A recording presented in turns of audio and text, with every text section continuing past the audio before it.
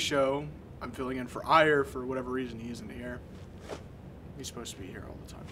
Now to school announcements. Valentine's Day is less than a week away. If you haven't gotten any gifts or candy for your sweetheart, then a good suggestion is buying a carnation or a box of candy from the choir. They will be selling them at lunch until Friday. They are only $2, so you won't have to break your bank to get your sweetheart something special. Now, local news. The Indiana Senate approves the bill to make the firefly our state insect. The firefly best represents Indiana because of its agricultural benefits and place in American history. Now to entertainment.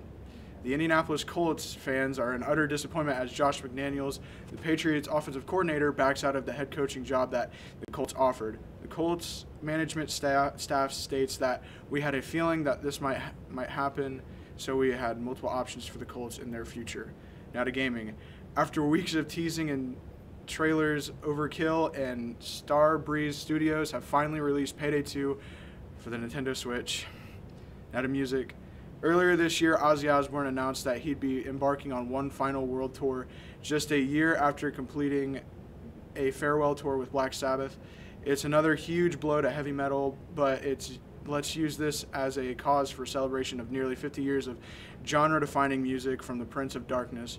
With a couple of festival dates set for April, the fully fledged North American leg of the run, dubbed No More Tours 2, kicks off on August 30th and will extend through October 13th.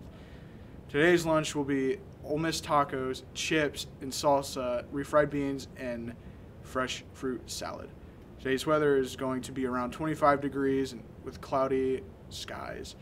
Thursday we'll be having 29 degrees and partly cloudy. Have a great day, MHS.